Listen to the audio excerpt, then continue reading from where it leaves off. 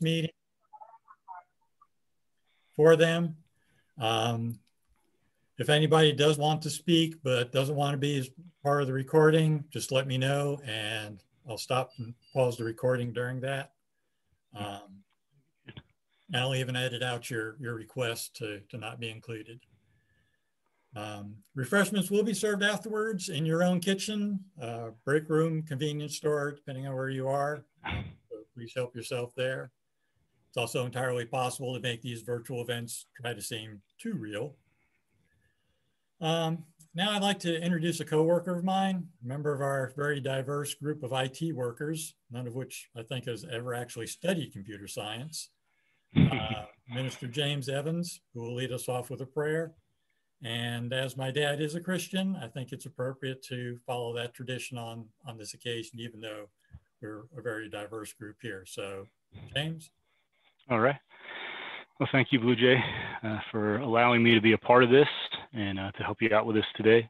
What I'd like to do, Blue Jay mentioned we would open in prayer. What I'd like to do is let me do a scripture reading, and then I will lead that into a time of prayer. And then Blue Jay is going to take over from there. I'm going to read Isaiah chapter 40, verses 28 through 31. It says, "Do you not know? Have you not heard? Yahweh is the everlasting God, the creator of the whole earth. He never grows faint or weary. There is no limit to his understanding. He gives strength to the weary and strengthens the powerless. Youth may faint and grow weary, and young men may stumble and fall. But those who trust in the Lord will renew their strength. They will soar on wings like eagles. They will run and not grow weary. They will walk and not faint." Father, we come to you in the matchless name of Jesus Christ, our Lord and Savior, and we lift up this time to you. Father, we bring this time to you that it would be an honor to you, that it would bring glory to you, and it would be a blessing for those who are involved here today. And it would be also honoring to your child, your servant, Vince Adametz. And Father God, we just remember that you are the God who strengthens us. And I know just the little bit that I've got to know Blue Jay over the years and to know of his father through Blue Jay, I can say that he was a man who continued to walk forward in his strength and the strength that is received by you. And we celebrate this day today. We celebrate his life, and we celebrate all of what he had not only done in his life, but all that he has done that would impact the many lives to come. And again, we ask, Lord God, that this would be a blessing, would be an honor, and would bring glory to you. And we pray this all in the wonderful name of Jesus Christ our Lord. Amen. Thank you, James. I wrestled with what I would say here, and it seems like I could either say very little or I could end up going on for hours. I'll try to err on the side of brevity, just make it easy. One thing that I've said often is that my dad was the best dad that I ever had.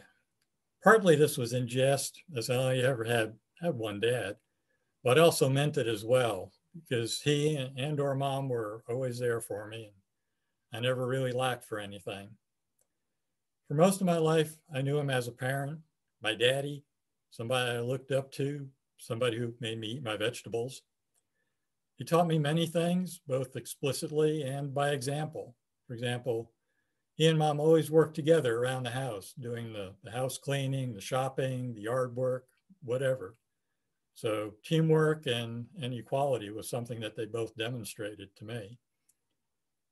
We knew that he had a part in World War II, but that was about all we knew until around 2004. After watching the dedication of the World War II Memorial in Washington, D.C. on TV, he finally began to tell about his experiences in the war. And oh boy, what stories he had. I threatened to start videotaping him, but instead he sat down at his computer and wrote it all down. I learned what a Bangalore torpedo was. It's a long stick with a piece of dynamite on the end of it.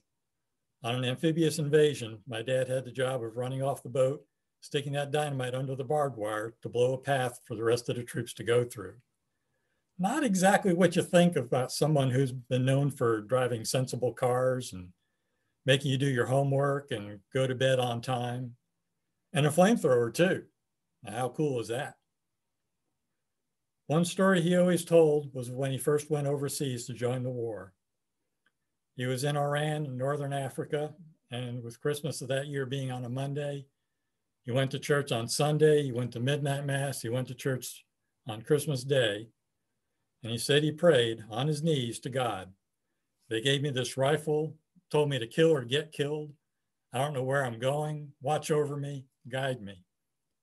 From there, he spent 2 years in actual combat, fighting as an infantryman. One of those guys on the front lines in a foxhole with a helmet and a rifle, and just hoping that next shell doesn't land here. And he got through all that with hardly a scratch. So I believe God was watching over him and continued to do so. And I'm sure God is taking good care of him now. For those of you with older parents, I'll tell you that the role reversal you hear about is very real. Over the last 10 years or so, there was a mostly gradual transition between us. 2014 was a difficult year with a heart surgery involved. But it occurred to me that one thing I never saw in my dad was fear. There were times when he had to make a treatment decision or some other difficult call. And what I saw was careful consideration, asking questions and asking for advice, but not fear. I don't think I ever remember seeing him afraid.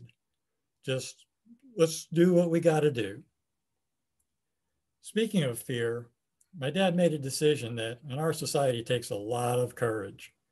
He made his own decision to stop driving, something that I'm eternally grateful for because in so many families that goes badly. I'll show some pictures here in a moment. I didn't find a lot of them of my dad just by himself. Most of them showed him with other people, and he always left an impression. As an example, the other day I called the funeral home in Florida where my parents had made arrangements. And as soon as I identified who I was calling about, the person there remembered them. I didn't have to spell the name. You know how important that is. She remembered them like they were just there yesterday and not almost 28 years ago. So I know my dad touched a lot of lives, and we can see 17 of them right here. He made a connection with so many people. He passed away on December 21st, the winter solstice. And it's very easy to see signs and omens and what is probably a coincidence. The winter solstice is our shortest, darkest day and signals the start of winter, which is a very hard time for many. But I choose to see that as a sign, with the days starting to get longer now and brighter. I choose to see it as a sign that we will get through this dark time, recover from this loss, even as we never forget Vince Adametz. And I'll run through these pictures over here. Give me one moment. And this is, some of these pictures were from an autobiography that he wrote some time back. This was him at age 12. And with his 4 siblings there, he's on the left. He was working with rifles before he went into the Army, so I guess he had a little bit of experience there. There he is reading his draft notice. His Army induction picture. That's their engagement picture. I understand my mom wanted to get married before my dad went off to war, but he said no. He said, I'm going off to war. I don't know what I'm going to be like when I come back. I don't know if I'm coming back. So he didn't want to get married before he went. Here's a picture of him when he was in Italy. Just back in off the front lines. That's his discharge picture. And there they are married. It wasn't but 3 weeks from when he was discharged and got home that they were married on January 12th. There he is with his first car. Quite a car there. Going through some stuff over here, I found where he had saved the first check that he had ever written. Check number 1, written to cover a deposit on the first house he bought. These are some pictures he had from when we were in Sudbury, Massachusetts. Had a lot of good times around that swimming pool. And he was also on a bowling team up there. That was candlepin bowling, not what you see around here. It was Christmas after they moved to Florida. After my mom died, my dad sold the place that they had on the beach and fixed up a little house for himself. Shangri-La, we called it. He was also a volunteer at the Flagler Hospital. He continued doing that. There he is on a visit up to Garfield to his siblings. There he is with a good friend of ours, Dot Waltrip. She ran the flight school where I was an instructor. One time we were going through a store, I think it was around Easter time, and we saw these cute little rabbits and thought, oh, let's get one. And I said, well, they're cheap, so let's get two. Well, that was a little bit of a mistake because by the time we got out to the car, we had 4, and rabbits being rabbits. By the time we got home, we had 8, and you kind of see the result there. He could be surprised at times, but it was good. He always liked chocolate eclairs. There was the groundbreaking on the house here, which you see in my background. He liked ice cream too. That was always a favorite of his, even right all the way through. Wasn't above clowning around a bit either. This was Christmas 2006. We had most of the family here. Christmas dinner. We did our own version of the 12 Days of Christmas, lyrics on request. In 2013, he went on an honor flight. I accompanied him on that as a guardian, which is the shirt I'm wearing today. And as part of that, he got a letter from a school kid here in Lawrence. Name was Sandy, asking him to come talk to her class about World War II. We got in touch with the teacher and set it up, and it wasn't just the class, it was the whole school. He came and told some of his stories there to the kids. And that's also available on YouTube. I've got it posted. 2014 was that difficult year. He spent a good bit of time in rehab, and these are a couple of the therapists that he made that connection with. I mentioned he made his decision not to drive anymore, and there's the proof of it there. In 2016, he was awarded a Quilt of Valor. There's an organization that makes quilts and gives them to veterans. So that's what was going on there. And there he is with his 3 kids. Christmas of 2018 at Langston Place, where he was a resident. And his 96th birthday. Y'all might have seen that picture on my website. And I would oftentimes have him over here at the house where he could visit with Fluffy and hang out a bit. This was his birthday last year, his last birthday. I couldn't be there for that, but they at least sent me a picture. And it's not really a happy picture, but that is the last picture that I got of him. Last year, I was granted a compassionate visit with him right around Thanksgiving, and I was able to capture that picture. So, with all that, Alice, I believe you said you wanted to have a little say. Click your mute button, Alice. You're still muted. Okay, it looks like the screen's froze. Yeah, go ahead if you'd like to speak. Okay, you can hear me? Yep, I got you now. Because my screen is frozen. Yeah, you can talk. All right. My husband died nearly 7 years ago. And I would often wonder, after 45 years, how could he not be here?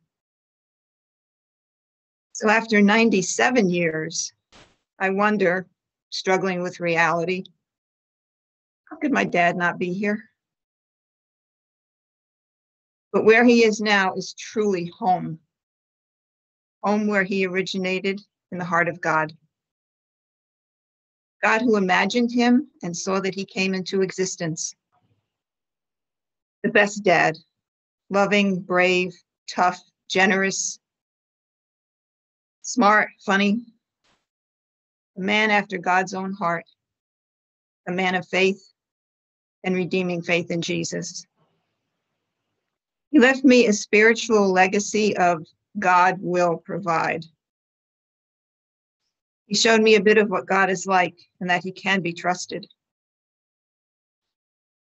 My dad modeled this truth in his own providing and caring for his family. So we can see evidence of God in each other. When times get tough and hard, and it's hard to trust, and I try to prove God untrue, I hear Dad say, as he did so often, I am in God's hands. And so we are, all of us. Thanks, Dad.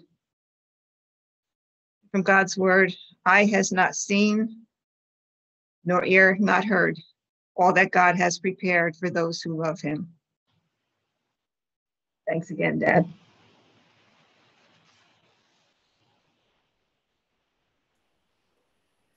Thanks, Alice. Kelly, would you like to say anything? Okay. Yeah, I'll throw the floor open if anybody else would like to have a say. Just unmute yourself and dive in there. Tom, it's Kathy. Thank you. Did such a, This is so wonderful. It brings back so many wonderful memories. I have to call you Tom. I still see you as my little baby cousin. I talk to your dad every week. Your dad and I would talk, and I miss him so much. I miss him so much. He always made me laugh. And this is a wonderful tribute to him. So thank you. Thank you. Thank you. Blue Jay. Yep. Just want to let everybody know what great neighbors you were. You were like our family. It was just Kim and me. And I remember all the times we had together and how your dad took the training wheels off of Kim's bicycles because she was so frustrated and got up, threw that bike down, got back up and started riding in the cul-de-sac. I remember the times we, especially me, came down to that beautiful house of yours. And I remember our time going to Carowinds, where he and I would sit on the bench and let the kids ride the rides. It was a joyous time. He's a blessed person, and you are blessed to have known him. I think we are all blessed to have known him. Yep. Anybody else? Well, yeah. Or some who's going. Go ahead. Yeah.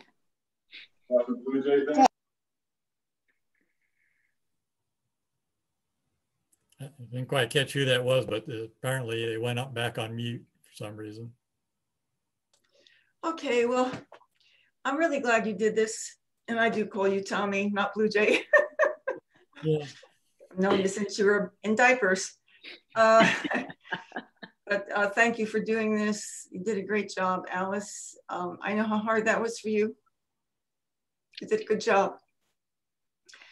And he always said he was my great uncle. And he was not my great uncle, but he was great. So that's the memory he leaves me with. And I remember, what was it, East Patterson, the pool in the yard, and all the fun we had that time. So I have lots of wonderful memories. and you had a special dad. And my brother, who is not on here because they're dealing with COVID as well, he talks about your dad all the time. And I remember they had do you remember the invisible pet they had? Was it a rabbit? I don't know. Bobby Mutel and my brother, and they had an invisible pet, and they used to drive you kids crazy with it. So, but yeah, just glad to be on here. Glad to see all of you, and thanking you for having your father, special man. And I love my aunt too, your mom. Yep. Yeah, very special. Thank you. Thank you. Anybody else? Hey, Blue Jay. Hey. Hey, so for anybody who is on here, I don't know most of you, but I'm Dr. Nick Koss. I was blessed and honored to have Mr. Vincent as a patient for the last 8 or 9 years. And, you know, and Blue Jay, thank you so much for inviting me to be a part of this. I really appreciate it. And when I first heard, when the front desk told me what that Vincent had gone to be with the Lord, I was really taken aback. And it was because honestly, I always, what I'll always remember is when you guys would come in and talk about how I think he said he was going to live to 108, and you said you would always come back and say 121. You'd always say he'd survive to 105. And I updated that with my estimate of 121, since the first time he had his heart worked on, he got 30 years out of it. And then when he was 91, you know, we did the plumbing, the electrical, and everything else. So I figured it should be good for another 30 years. So, but I was just, I just always, that always made me smile. And you guys, I could just tell, had a very special relationship. And and honestly, when he would say that, I was honestly kind of shocked when I heard that he had passed, because he was just so determined that he was going to live to be that long. And I just thought for sure that, you know, he was just going to keep on keeping on. So, I feel very blessed to have known him. And I always enjoyed, I personally love history. And I always enjoyed, hold on just a second, I got a small child who's climbing me.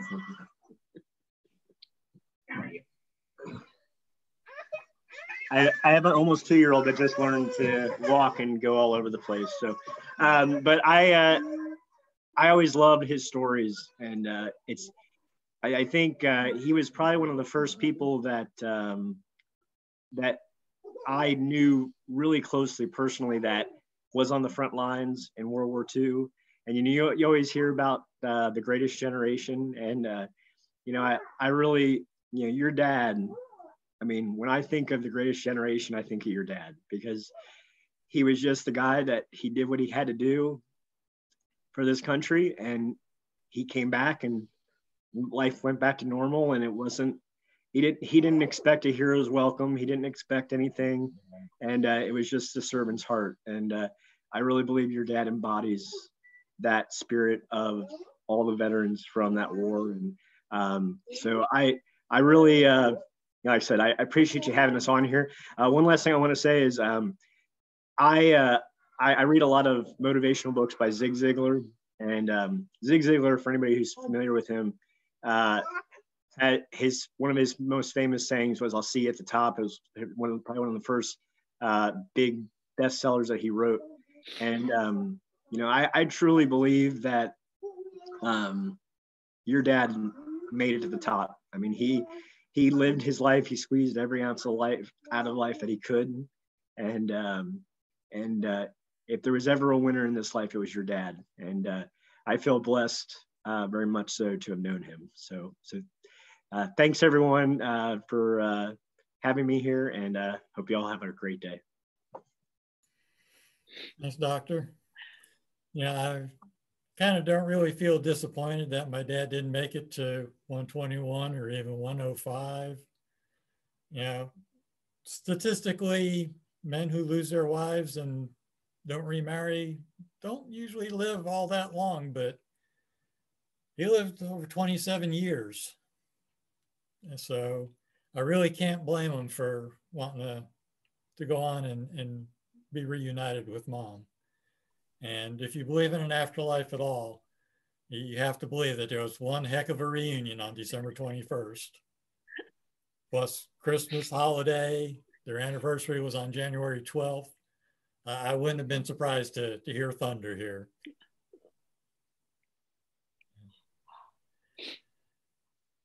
Anybody else like to join in? I'm not in shape to really talk much. But I want to share a photo real quick. Please do.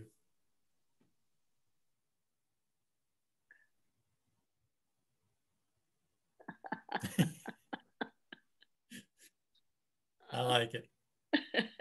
Yeah, this was on one of my, I used to go visit during my February break. And so this was probably the last one, because last year, maybe this was last January when I came down for the weekend. But if a photo is worth 1,000 words, that's what I'd like to say.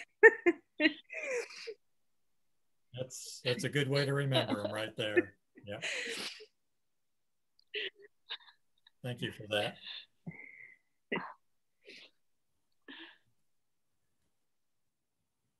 Anybody else have anything?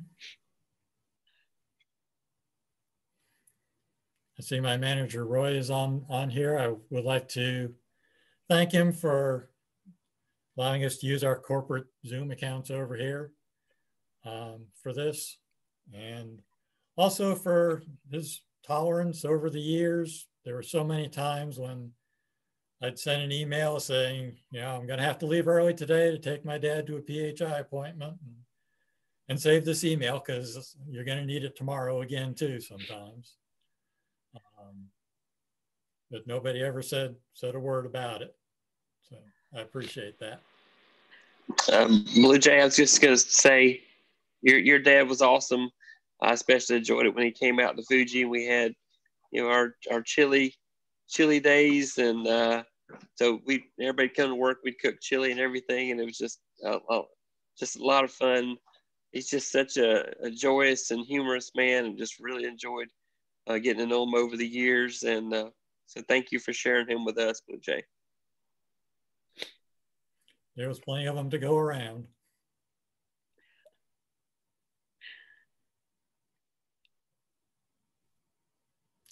Anybody else? Blue Jay, I'd like to say that in his last, it was each Christmas when me and Libby go down to Saluda Christmas.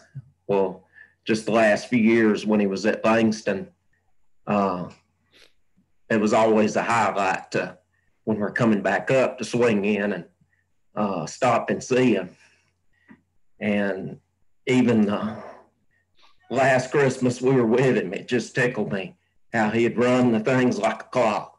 Didn't matter company or not, come 10 till 5, we're going to go eat. You know, it's time for supper. So, you know, he'd point at that watch and, you know, he'd look me and Libby and say, all right, well, I got to get on up to the dining hall. So we'd walk out with him. And, but he's greatly missed. Yeah. Yes. Thanks, Bruce.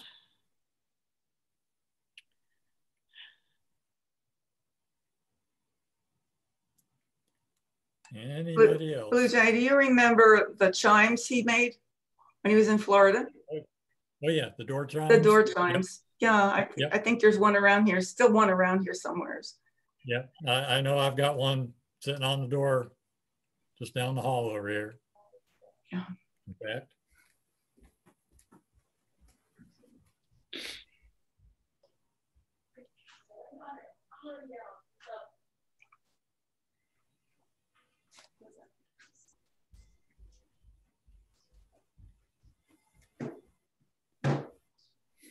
This is one he made right here. Door harps there. Door harps, right. Yeah. Hanging on the door, and then when you open and close the door, it gets all musical for you. He made an awful lot of them. He did. Yep. Gave them all away too, except that one. I guess you could say he gave it to me. I'm glad he gave you one and didn't give them all away. Yeah. And that one's got birds on it too, so maybe that's appropriate. Yeah. It's blue. And it's blue, yep. Okay.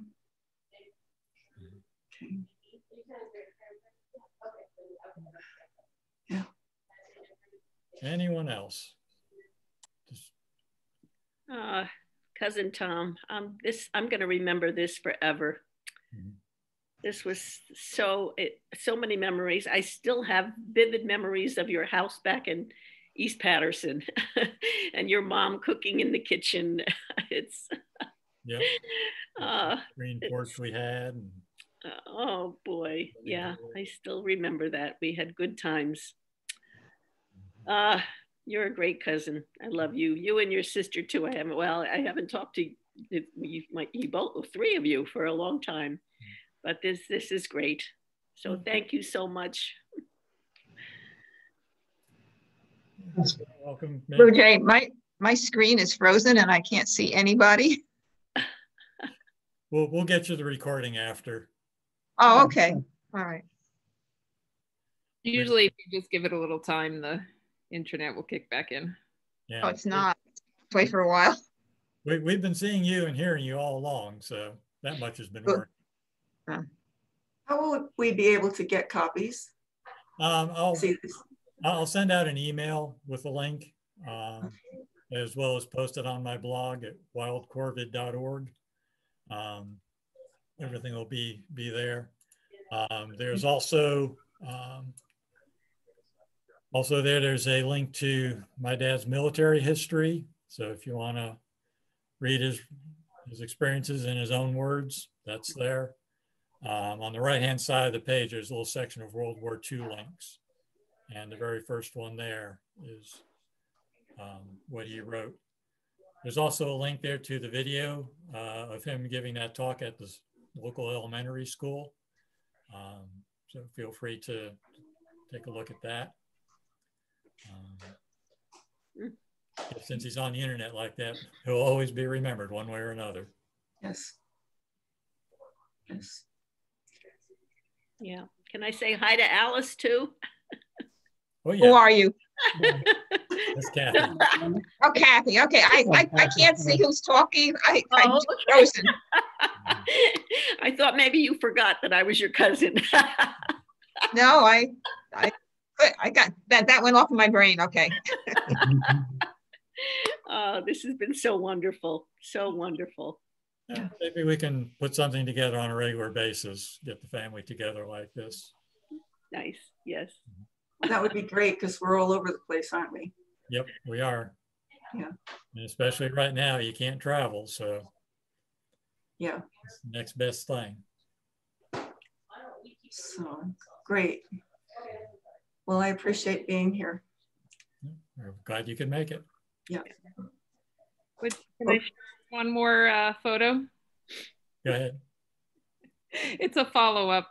I know you said he usually had other people in his photos, but I was searching for this one because I distinctly remembered, well, okay, there's someone in the background, but I'll stop talking and just let you see it.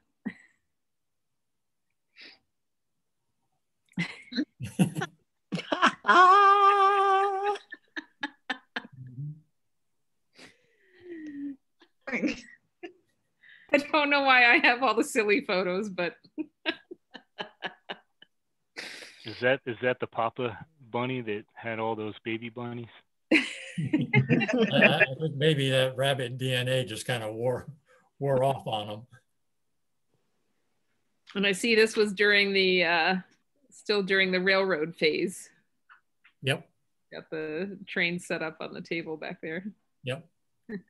For a while he was doing model railroading. And eventually it got to where finding all those little small pieces was just too much of a problem.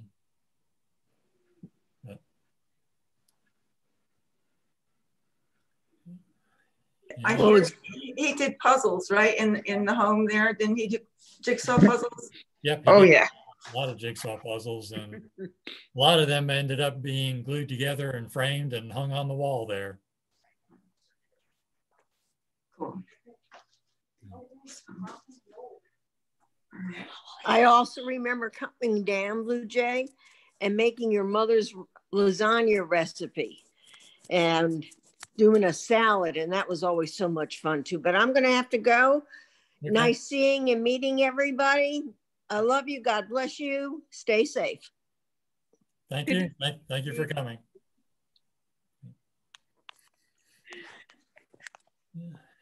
Anybody else? Okay, I'm done. Okay. Going once, going twice. Okay, as I said, there'll be refreshments in your kitchens, so please feel free to help yourself. No, I'm going out to shoveling snow. Yeah. We had about 2 feet the other day, and now it's snowing again. Wonderful. So Kathy, where do you live? I'm in Ringwood, New Jersey. Oh, New Jersey. Yeah, I have a daughter in Pennsylvania, and they're shoveling too. So. Oh, it's crazy. Still shoveling. So have to exercise. Right.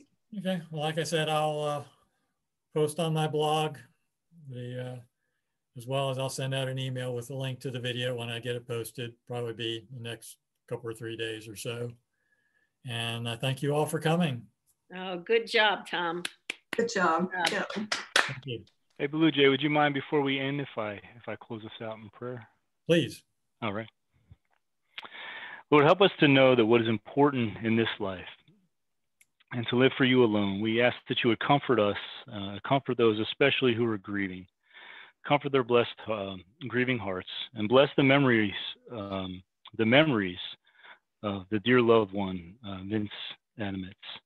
And we do ask this in Jesus' wonderful and precious name. And Blue Jay, if you don't mind, I just wanted to share something, and then I'll give what's called a benediction to close us out in God's word. But as I was listening to everybody talk and listening to the life of Vince Adametz, well, one thing I picked up,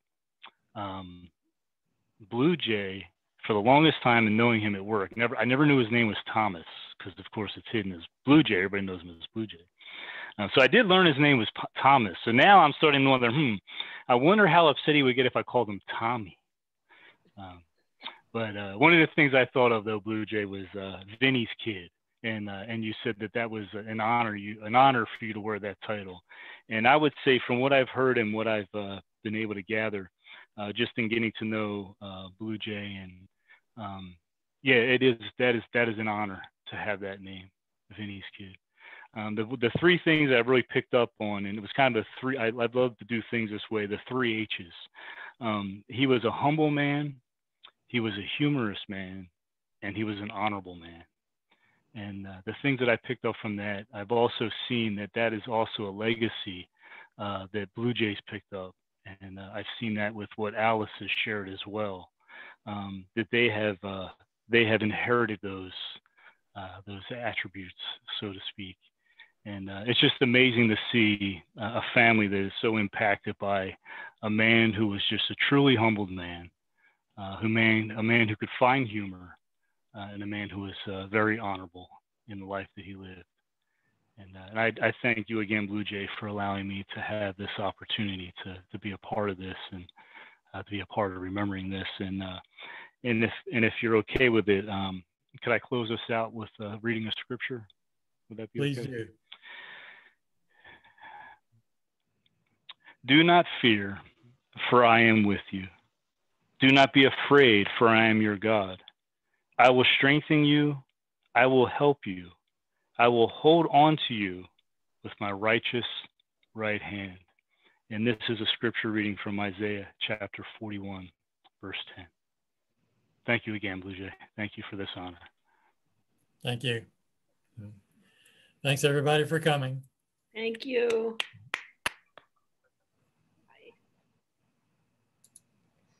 Thank you.